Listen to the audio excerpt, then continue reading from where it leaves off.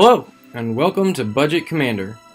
On this channel, we'll discuss Magic the Gathering topics with a focus on playing Commander on a budget. We'll cover things like deck building, top cards, deck techs, and more. Let's get started.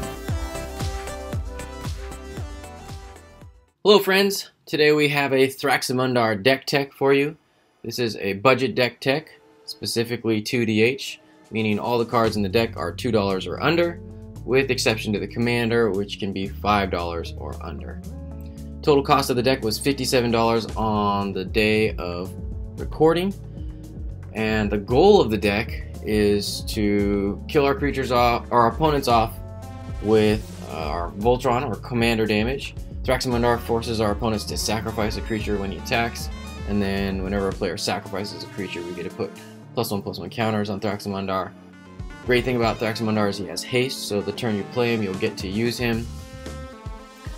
But we want to kill our opponents, or keep our opponents' boards completely empty, so we're running a ton of removal in this deck, and just the goal is to just kill everybody's creatures so they can't keep anything on the board, which will hopefully allow us to force them to sacrifice their best creature when we attack, and then deal combat damage. We can also overrun them by playing an army of zombies, which you'll see later on. Alright, accelerants. We're running Wayfarer's Bauble, which gets us a land of the battlefield early. Mindstone and Darksteel Ingot both tap for mana, and we can sacrifice the Mindstone to help us draw cards. We're running all three of the signets, so Dimir, Izzet, and Rakdos Signet. Those tap to help give us extra mana. Talisman of Creativity and Talisman of Dominance both give us colorless, but we can tap them for 2 of our colors and deal a damage to ourselves if we need some color fixing. Rooftop Storm is a cost reducer specifically for Thraximundar. So it says you may pay 0 rather than pay the mana cost for zombie creature spells you cast. Thraximundar is a zombie, so instead of paying 7 for him, we can pay 0.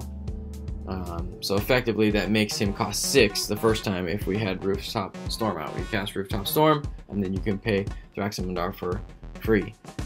If he goes back to the command zone, we do still have to pay commander tax, but that means he would only cost 2 rather than 9 total. So super good in this deck, as it makes him cost really cheap.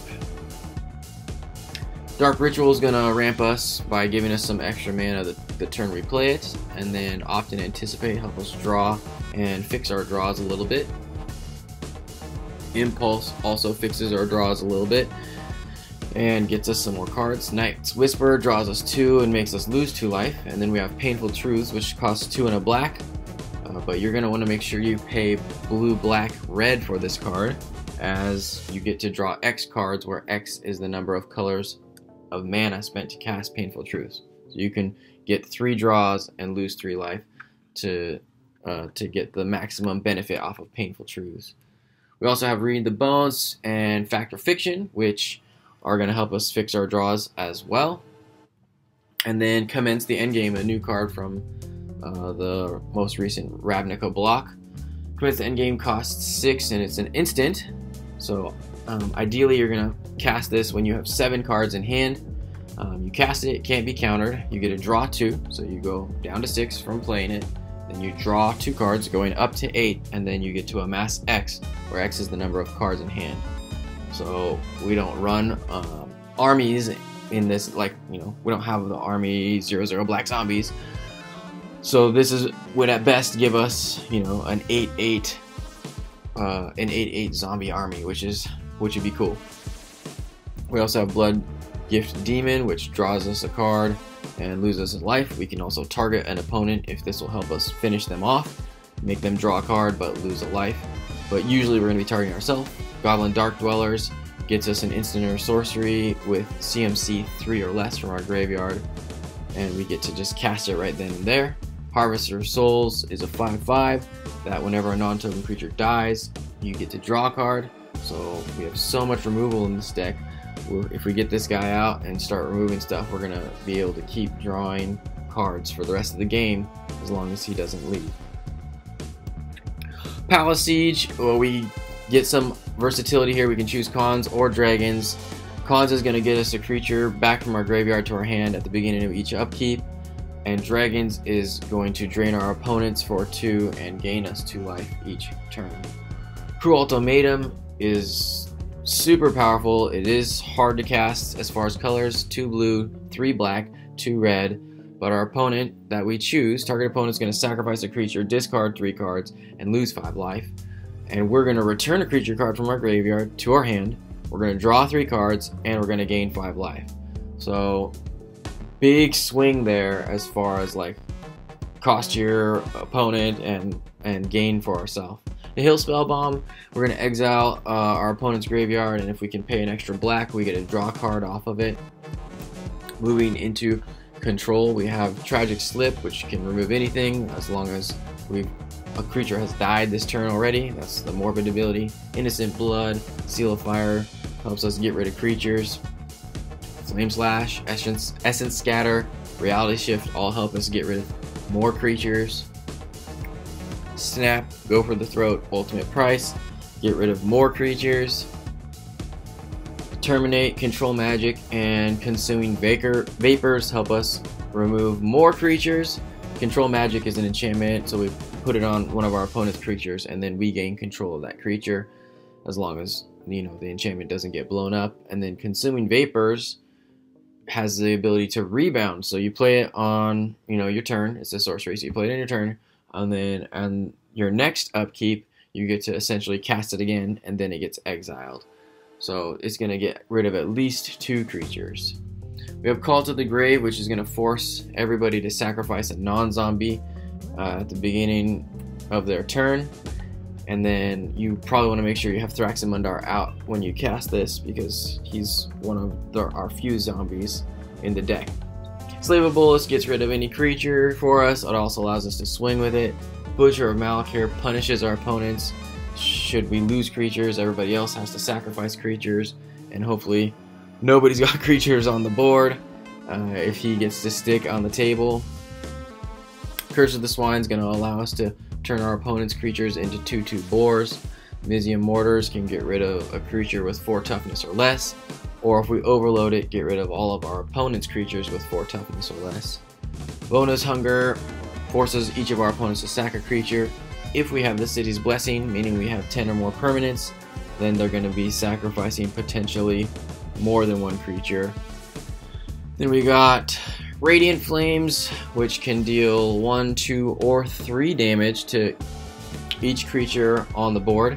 So we get to choose, just like that black card earlier, we can put 1, 2, or 3 colors into this depending on how much damage we want to deal to the creatures on the board.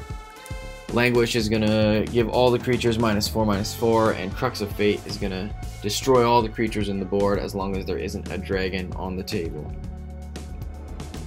Demon of Dark Schemes is going to give all creatures -2/-2, so you potentially kill off 1 or more creatures when he enters. When he enters, you're going to get, or when creatures die and he's on the battlefield, he gets energy counters, and then you can use those energy counters by paying 2 and a black and 4 energy to put a creature card from a graveyard onto the battlefield under your control. This is not only your own graveyard, but you can target any creature in anybody's graveyard. So you've been killing your opponent's stuff all game, and then you can steal their best thing. Archfiend of Depravity just forces our opponents to keep their 2 best creatures, and then by force we can use that to get rid of multiple artifacts. Disdainful Stroke, negate, allow us to counter spells. Into the Royal, we can get rid of anything we want. Kick it to draw a card. Abrade, Rakdos Charm, and Croesus Charm are all versatile cards in that we get to choose what they do, whether they're killing off creatures, getting rid of artifacts, getting rid of players' graveyards, killing off multiple creatures with 1 toughness or less. So there's a lot of versatility in those 3 cards there. Pillage allows us to get rid of an artifact or a land. And then we have Frost Titan, which is a 6/6, and when it enters it taps something down, and then each time it attacks we get to tap that thing down or tap another thing down. You can actually keep 2 things tapped down as long as you're attacking every turn with it. It also is harder to target, as it costs an additional 2 if you want to target the Titan. And then Counterspell is going to be able to get rid of anything for us as long as it's on the stack. Deathbringer Thoktar is a 3/3, but each time something dies, it gets a +1/+1 counter. So over the course of the game, this guy's going to get really big. And you can also remove counters off of him and deal a damage to a creature or player at a 1-to-1 ratio. Molten Primordial is a 6/4 with haste, and when he enters, you can steal a creature from each opponent until end of turn. Those creatures gain haste, and so you can steal everybody's creatures and then attack them with their own creatures, or kill off one player with all those creatures. And then we have an army of zombies. For 8 mana, 5 and 3 black, we get 3 tapped 2/2 zombie creature tokens. If people cannot wipe the board, this will just be killing people off, assuming that their board's been empty. It can also flash back, and so we get a second 13 2/2 zombies. Last utility card is Whisper Silk Cloak. You're probably going to attach this to Thraximundar or equip Thraximundar because it gives him Shroud, so nobody can target him, but more importantly, it makes him unblockable. So you can just continue to get those sacrifice triggers and maybe kill off people with Voltron Commander 21 commander damage. As far as lands, we have Frost Marsh and Tresserhorn Sinks, which are snow lands, but more importantly, they give us 2 of our colors. They do enter tapped. Then we're running the Guildgates, which also enter tapped but give us 2 of our colors. Submerged Boneyard, Jwar, Owl Refuge, and Highland Lake all enter tapped, but they give us 2 of our colors. Jwar, Owl Refuge also gains us a life when it enters. Exotic Orchard, Dismal Backwater, Crumbling Necropolis all give us multiple colors. Dismal Backwater gains us a life, and Exotic Orchard can only give us colors that our opponent's lands control can produce. So could give us all 3 of our colors, or could give us none of our colors. Usually it's going to give us some of our colors, if not all of them. Command Tower does give us all our colors, and then we have Cinder Barrens and Bloodfell Caves, which give us black-red. Bloodfell Caves enters and gives us a life, but they both enter tapped. Akoum Refuge also enters tapped, but gains us a life when it enters, giving us 2 of our colors. Same thing for Swiftwater Cliffs. Opal Palace can enter can fix our colors, but it can also give our commander a +1/+1 counter, which might be what we need to help finish off an opponent.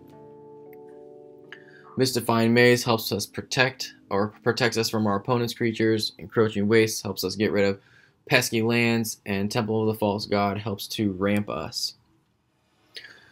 We're running, as far as basics, 5 islands, 5 mountains, and 7 swamps. Stats for the decks, or stats for this deck. Give it 3 stars under acceleration because it had 10 accelerants. 2 stars for consistency for having 14 cards that provide consistency. With 33 control cards, this deck got 5 stars in the control category. That is a lot of control.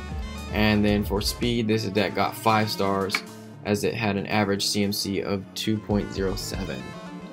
If you like the idea of just destroying and forcing your opponents to sacrifice their creatures and keeping the board empty, this deck might be for you. Give it a try. Let me know how it goes. Otherwise, let me know what cards you think this deck is missing. What cards would you put in, and what would you swap out for them? Hope you guys enjoyed this deck tech, and we'll talk to you next time. Peace! Thanks for watching. You can help support this channel by hitting that subscribe button. This will help keep you up to date on content from Budget Commander. If you liked the video, make sure you like the video. Leave me a comment with your thoughts on this topic. And if you think someone else could benefit from this video, feel free to share. Thanks for watching, and I'll talk with you next time.